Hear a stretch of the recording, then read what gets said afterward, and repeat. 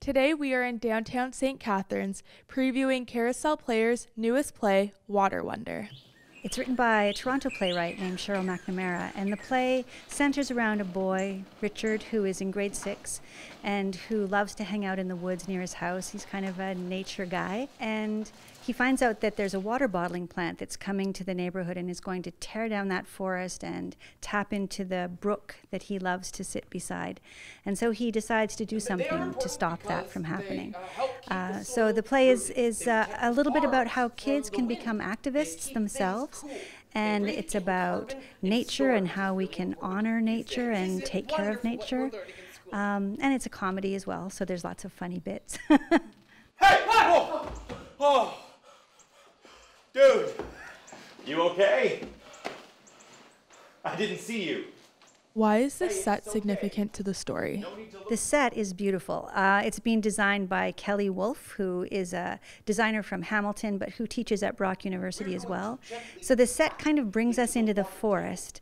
But of course, Carousel's challenge is that we have to be able to put everything in a van and travel from school to school. So this set folds down, fits in the back of a van.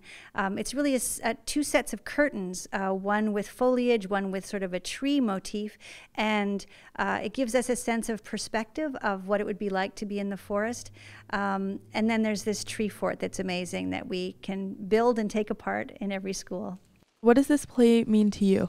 Water Wonder is really cool because it has a nuanced approach to the idea of environmental activism, where it involves collaboration and rather than divisiveness, it talks about building a future instead of destroying what we have, and really focuses on creation and collaboration between people across the spectrums of the environmental issues.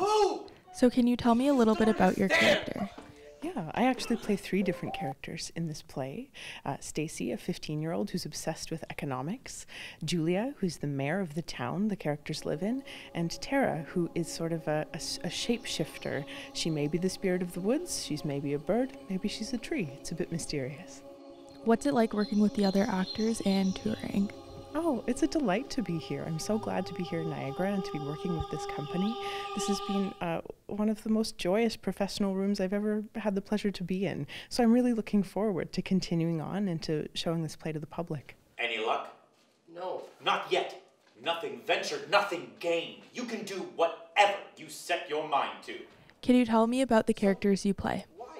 I play 2 characters in this show, one being Pete Spark, the CEO of Wonder Water, a water bottling plant that is coming into a small town to siphon off some of the brook and the lake underneath and bottle the water to be distributed around the world.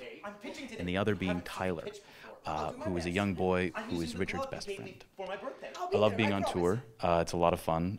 Going to grade schools and performing is a real treasure. Seeing kids' faces light up because they really believe that you are these characters.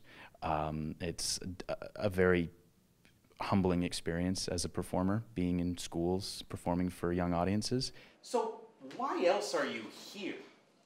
It's nice. Why are you here? We have public performances every Saturday during our tour.